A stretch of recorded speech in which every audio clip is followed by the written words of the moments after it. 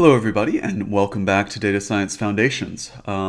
Last time we just finished up by sort of addressing one of the major questions that we had. So we started off our second half of Data Science Foundations with a question: can we learn? Can humans, can experts learn from data and make rules that will apply to new data they haven't seen? We then asked the subsequent, so we answered that question yes, affirmatively, and we used the techniques that we had previously in order to answer that question. We then asked a seconding question. This one was even more important. This was, can machines learn? Right? And the problem that we had ran into was that machines, when they learned, the technique that they used was they looked through a lot of hypotheses and they returned the best one. But because they looked through lots of hypotheses, there were many chances, there were as many chances as there were hypotheses, that a rare event would happen. This rare event being that the hypothesis would misrepresent itself. So that this rare event would happen. So there's lots of chances for this rare event to happen. And thus it's fairly likely that this rare event would happen, that the hypothesis would misrepresent itself on the real data. And so we were in a similar situation. Can machines learn? Can we show that they can learn? The simple procedure that we did, which we spent an entire lesson on, but I think it's very appropriate in order to do so, was that if we separated our data into two sets, a training set and a test set, then we would be able to show that this machine, could learn if we applied the hypothesis it chose, this rule that it chose, onto the test set, and we could see how well it learned that way. So that was pretty cool. In addition, I also posed, I'm not sure if many of you did it, but if you didn't, definitely check the comprehension questions. I posed an awesome comprehension question 2 lessons ago, which showed that we can actually use the plug-in principle to estimate how well, this is just using the training set itself, how well something will do, a machine learning algorithm will do on the test set. Okay, so that's kind of where we are. Today we're going to be talking about something a little bit simple, or a little bit simpler, and this is the noise and error measure. And these are just a little bit small complications that we add here that are pretty important because you'll see them as we go along. So it's going to be a short lesson today, and it's a little bit of a tangent, but it's still relatively important. Okay, so now that we've done a little bit of a review, let's go ahead and look at some new data. So in this case, I made some new data. The data, one thing, I do hate data that sort of express this type of way. So I've got some X data and I've got some Y data. And they're both training data, so we're just using training data in this case.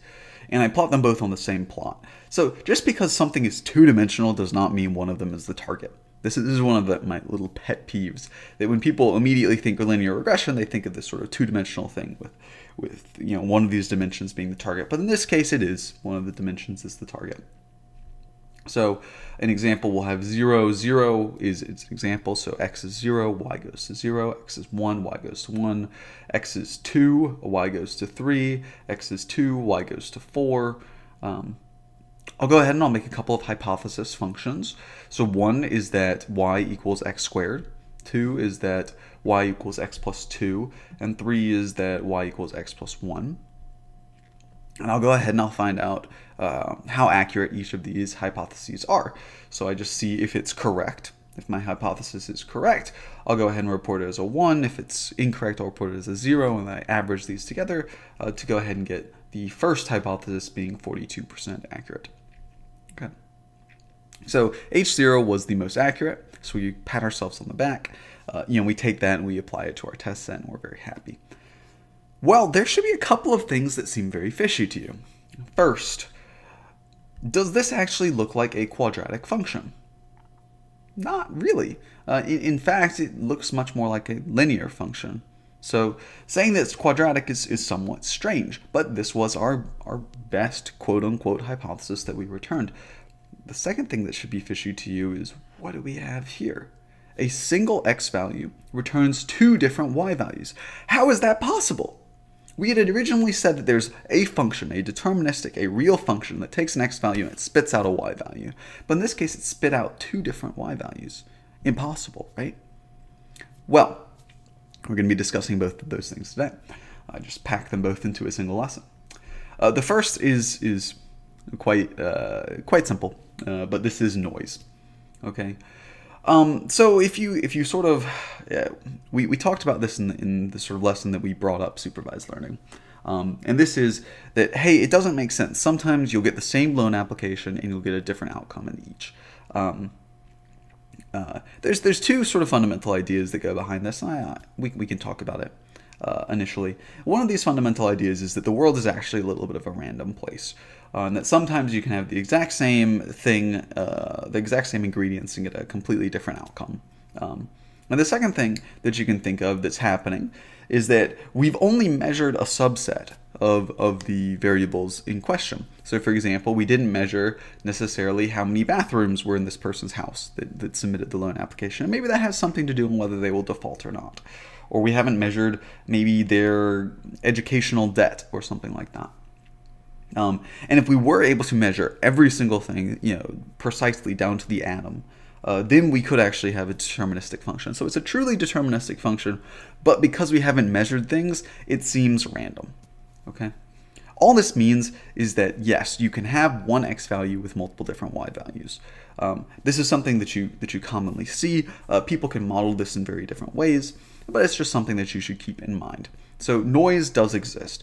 We will talk about noise because it's actually quite important later on,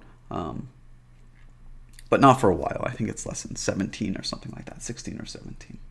Okay, the second point, however, is the sort of more important point, and this is error measure. Okay, and this is incredibly important. The idea is that we've been talking about how well a hypothesis does based on its accuracy. Okay, now let me walk you through a situation. The typical situation is that you're screening for cancer or something like that, and the doctor looks at his or her score and is like, hey, this patient has a 25% chance of having cancer. Now, what does this doctor do? So they have some machine learning algorithm. The doctor says there's a 25% chance of having cancer. Does the doctor go back to the patient and run another test and maybe possibly treat? Or does the doctor say, nah, you don't have cancer, it's not likely? The doctor would, of course, run another test. Even if you've got a very small likelihood of having cancer, you would certainly want to report it as being, hey, there's this dude got a 25% chance, so we should run more tests. So sometimes the answer that you give will depend on the problem statement at hand. My favorite example of this is you've developed a fingerprint scanner. And you developed this fingerprint scanner for a grocery store. And what the grocery store does is does the fingerprint scanner, and then if you're in the system, it goes ahead and gives you your discounts. It sort of acts like a little customer card, except for it's a fingerprint scanner. Now, here's the question. There's two ways you can be wrong. You can be wrong by saying, hey, it didn't recognize your fingerprint, or by accidentally recognizing your fingerprint as someone else's. Now, how bad are both of these situations? Well, accidentally recognizing your fingerprint as someone else's doesn't matter too much. You still get the same reward. The only difference would be people that haven't subscribed to the reward program could perhaps have a chance of getting that same reward, but they probably don't care about that. However, there is some cost of annoyance that someone who has actually subscribed to the reward program would keep repeatedly putting their finger down and it not accepting. So in this case, you would probably want to say that anytime it accepted a fingerprint incorrectly, that's not so bad. But anytime it didn't accept a fingerprint incorrectly, that's really bad. So you want to penalize it in a different way. However, if you took this fingerprint scanner and you gave it to the FBI, and you said this was the access to confidential logs, what would you care about? Would you care if the FBI agent had to try their finger 5 or 10 times in order to be correct? Or would you care that someone who's not an FBI agent would try their finger down and it would accidentally accept them? It's a very different situation. In this case, you very much so care about the precision of your machine. You want to make sure that everything that it labels as an FBI agent is truly an FBI agent, and it doesn't matter how many times the FBI agent needs to put his or her fingerprint down. Okay, so depending on your problem at hand, error measures, the way that you calculate error matters a lot. Let me do one more. this final one is a good one because it's got like a it's very similar to a problem I worked on at Facebook, in fact. But people were doing loan applications, right? We had talked about this, and they wanted to approve or deny people for loans, and their task was, I want to either predict whether this person will default or not default. But really, what the bank wants to do is they want to predict the amount of money they will make on the loan. So instead of predicting, true or false, they instead want to predict the money that they'll make on this loan, right? It's changing the prediction task. You're still sort of predicting the same thing, but you change the prediction task and you penalize the error of the prediction in a different way. Just by making this change, a particular bank made 10 or 15% more money based on their loan applications formula after this. So error measure is incredibly important. The way that you penalize your errors is incredibly important. And if you're a data scientist in a particular job, what you'll want to do is you want to figure out what the true business use case is for this prediction task. And you want to align this prediction task's error as closely as you possibly can to the benefit that this thing will have to you. So instead of predicting whether the loan will default or will not default, you want to predict how much money it makes, because that's all the bank really cares about. Okay, so that's error measure. In this case, there are a couple of error measures that are pretty important to know. Two are the mean squared error and the mean absolute error.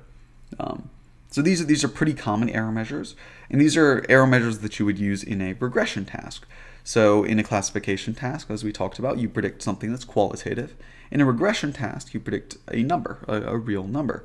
So in this case, the mean squared error means that for each point, the loss is the squared difference between the true value, the y value, and the predicted value.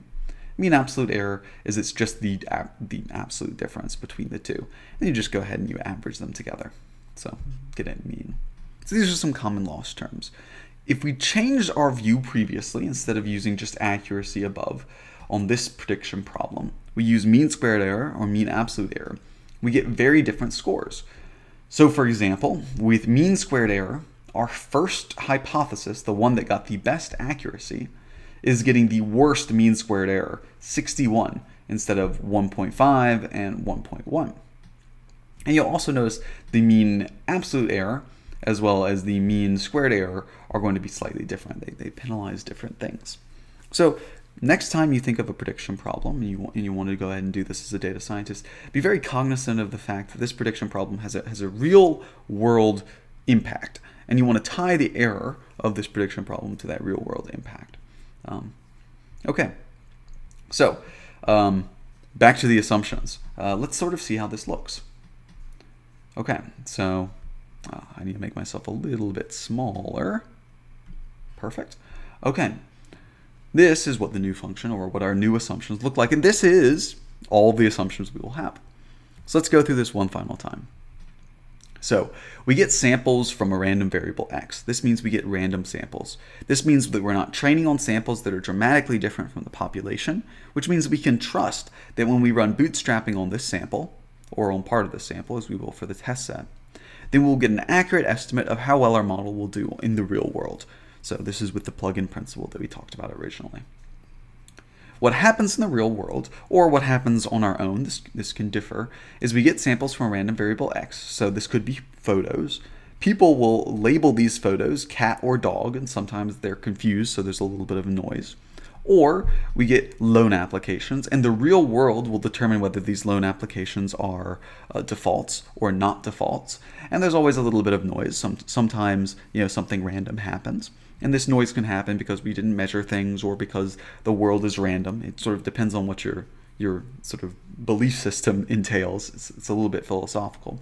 And this is how we get the actual inputs to our problem. This is the sample. Based on this sample, we can do machine learning. First thing that we always do to our sample, we split it into a train set and to a test set. We don't look at our test set. We never look at our test set, and we hold it back right until the end. Using our training set, our hypothesis set, and our error measure, we learn what the final hypothesis would be. So for example, the training set is just some data points. Hypothesis set is a set of hypotheses. And then our learning algorithm will be looking through each hypothesis, applying it to the training set, and seeing what the user defined, so this is the data scientist defined error, would be on this, for this particular hypothesis on the training set would be. It goes through every hypothesis that it would like to, and it reports the best one. This is the best one. So it's the hypothesis that is best as defined on your error measure. And if you change the error measure, it will change which hypothesis your learning algorithm selects. Just as you change the training set, it will select or will change the hypothesis that your learning algorithm selects, and just as if you change the hypothesis set, it will do that as well. The final thing that you do is you take your final hypothesis and your test set, as well as your error measure, because this is what you care about. You do bootstrapping, and you do a confidence interval, and you figure out what the reported confidence or what your reported accuracy or whatever your error measure might be, mean squared error, would be with your final algorithm. And you go to your boss and you say, ta-da, here it is. And your boss will be like, wow, I'm very impressed. This is awesome. Here's a raise and a promotion and a vacation home in Bermuda or whatever. So there you go. This is sort of our new supervised learning example, and we're done. We're not going to change it anymore after this. That being said, we will be diving into some particulars later on. Okay, so next time we're going to be covering some extra stuff. We're going to be talking about what happens when we have an infinite hypothesis set. So previously we've only used hypothesis sets that are finite. We're going to be talking about having an infinite hypothesis set, and we're going to be going on and exploring what this means for the bias variance trade-off. Why is this important? Well, if you have infinite hypotheses, wouldn't this mean that you're 100% likely to come up to get a hypothesis that misrepresents itself and thus is not good? Maybe, maybe not. Okay, so finally, comprehension questions. If you guys and gals would like, there are some comprehension questions here. Feel free to answer them, sort of write them down in a notebook, and then check the comments below. If someone has already answered something very similar to yours, just feel free to give it a thumbs up, be happy with yourself. If someone has not answered something similar to yours, go ahead and shoot it out, and I'll check it out and let you know what I think about it. As always, it's best to answer these questions. It's sort of part of the learning experience. Okay, thanks so much, and I hope to see you next time.